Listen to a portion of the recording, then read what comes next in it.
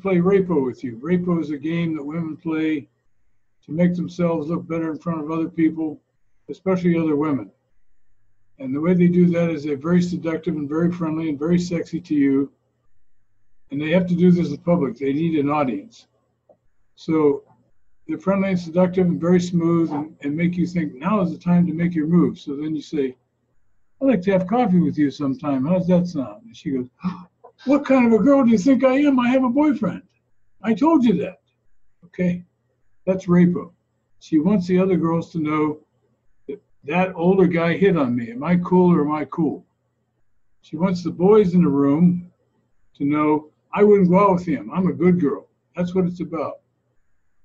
If it's played by an older woman, let's say 30 and up, it's usually because she's got a screw loose, okay?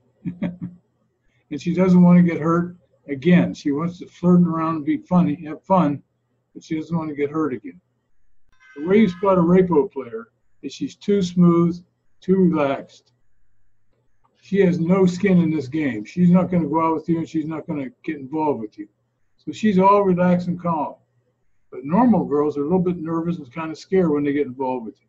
So too smooth is always the mark of a Rapo player. Or a hooker who's very good at it. The same kind of thing.